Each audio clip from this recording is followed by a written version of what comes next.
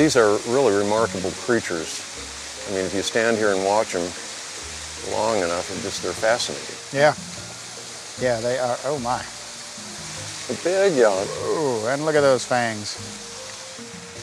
Todd, this obviously brings us to the question, the similarities between humans and apes, and all the story we've all heard about how we descended from apes. And that has huge implications for Christianity, for the Genesis history, for a lot of things. Absolutely. It's definitely a big hot topic in evangelical theology right now, is this question of, do we have to even bother claiming that we're all descended from Adam and Eve, or can we just get rid of them and just go with whatever evolutionary biology tells us is our history? Is that the result of the pressure from science that is telling people, hey, no, it's all there, it's easy to see in the fossil record and all of that? Yeah, I think that's a big part of it. I think there's a lot of pressure and there's a lot of disillusionment with past attempts at explaining these things. So the heat's on, and so what are we going to do with these? What do you do with a gorilla? Clearly very different from human beings, but at the same time, among the animals, gorillas, chimpanzees, there's nothing more similar to us than those two things. There's remarkable similarities. It is, yeah, it is remarkable. But, I mean, in the papers just recently, there is a new discovery, there are new skulls, there is new evidence, supposedly, in the fossil record that links all of this. Yeah. What do you see there? Absolutely. Well, I got some right here in my bag. Let's have a look. Ooh, a skull. So this guy is a Neanderthal skull from Gibraltar. And you can see, I mean, it's got the classic Neanderthal look to it. Very, very low forehead, so we have really tall foreheads.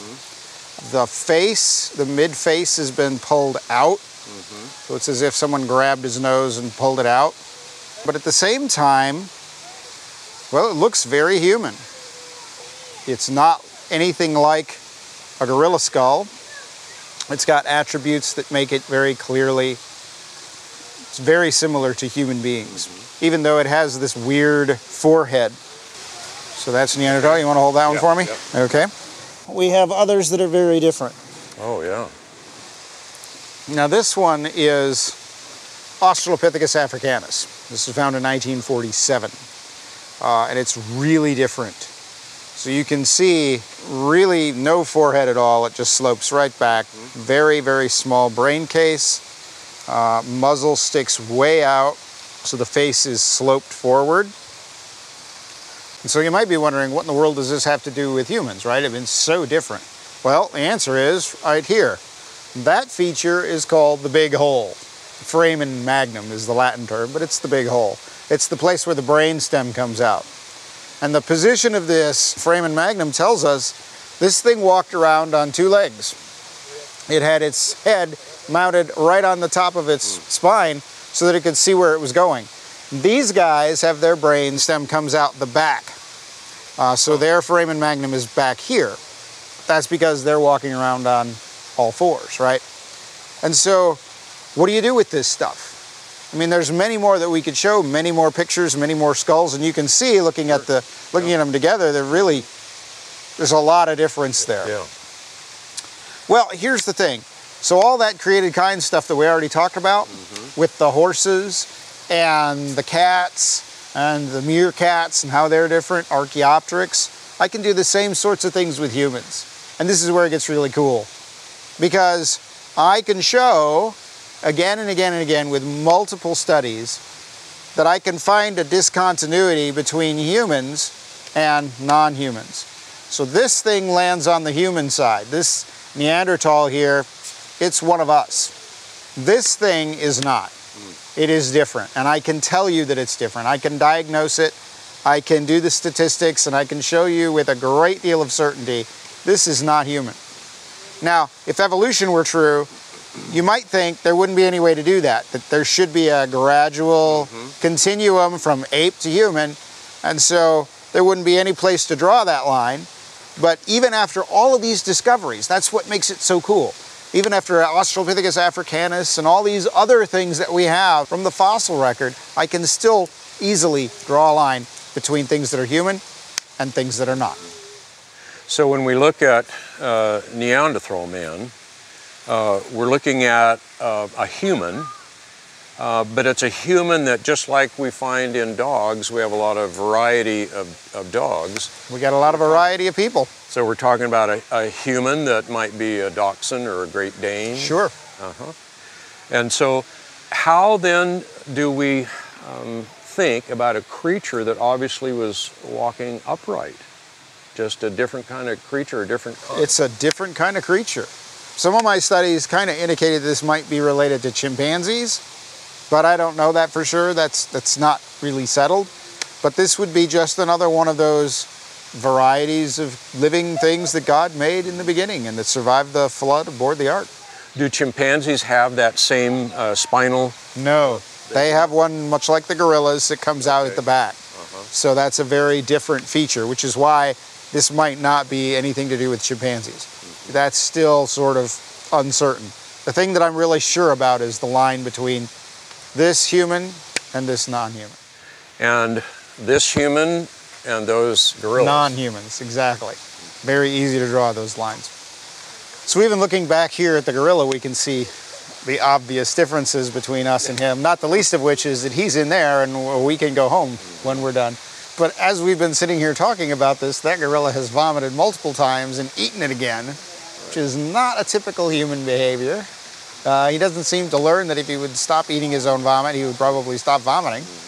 He's got that big brow ridge, which is very much a characteristic like this Australopithecus. Big canine teeth, which we don't have. His arms are much, much longer than his legs, which is a characteristic of a creature that would walk around on all fours instead of upright like we do. So there's a really big gap between humans and gorillas. Even though genetically, he is quite similar. Now, speaking of genetics, we also have Neanderthal genome data that can show us that you and I, right here, we have Neanderthal genes in our own genomes because our ancestors intermarried with the Neanderthals. Now, if you think that Neanderthal is just an animal, that's really hard to explain. You know, how do you get human-animal hybrids? What does that mean for the soul? What does that mean for theology? But if they're just another human, Neanderthal breeding with people, that's not really that big a deal, because that's exactly what we would expect people to do when they spread out and encounter other people. They intermarry. And that's exactly what we had with the Neanderthals. Todd, when we read about these discoveries, and no doubt there's going to be the next one will come out in a newspaper soon, how does the average person read that and understand? Are we talking about humankind, or are we talking about another kind? Now, having studied these issues for years that I've worked on this problem, I'm really confident that whatever the next one is, it's going to fall either into the ape camp or in the human camp. I don't think it's as easy as just, you know, reading a magazine or looking at a picture and being able to say, oh yeah, that's human, no, yeah, that's not. I think there's a lot more variety of human out there than what we have really been thinking about. Kind of like with cats and all the other created kinds. We've had a very limited idea of the sorts of varieties there are. So yeah, don't panic, be patient, let science do its thing, let creation science do its thing, and hopefully we'll be able to give a pretty timely update on what is or isn't human. Todd, what are some of those similarities that we would find between the human and the ape and the chimpanzee? Yeah, there's a lot of them. For example, these apes don't have any tails, much like we don't have any tails. When we look down at the genetic level, we find even more similarity. We find startling similarity. So the question is, what do we do with that? And sort of on the one hand, we could say, well, that's because there's a common designer, right? There is one God that made us all, so it makes sense that there would be similarity. ultimately I find that a little dissatisfying because there's clearly a pattern here, right? So I'm more similar to you than I am to this ape, but I'm more similar to that gorilla than I am to the lions we already saw. So there's clearly a pattern here that needs to be explained, and it needs to be more than just saying, oh, well, God made it that way. It's not terribly satisfying. So that's one of those research areas that we're still working on in creationism that I think is going to yield a lot of great fruit in the near future. And those are those areas that we need more research. Yes, those are the areas we need more research, more scientists, more Mm-hmm. students interested, more students involved. That's exactly what we need. Yeah. Well, even though there are similarities, it's obvious that there is something radically different about this creature called man. Yeah. That we would understand is made in the image of God. Right. And so those differences are really huge, aren't they? Yeah, absolutely. I mean, the image of God entails this idea of being God's representative here on this earth. And part of that then is having dominion and having authority. And these guys don't have that, whereas we definitely do. But we also see in the fossil record a lot of variation, right? So it's not always that you can just look at something and say, well, there's the image of God. Sometimes the image of God can surprise you in forms that aren't quite so familiar as you and I might think of as being the image of God. So that just reminds us that the image of God is not something that you can sort of pin down. It's this trait or that trait. The image of God is a spiritual quality that we have that we don't share with animals like that.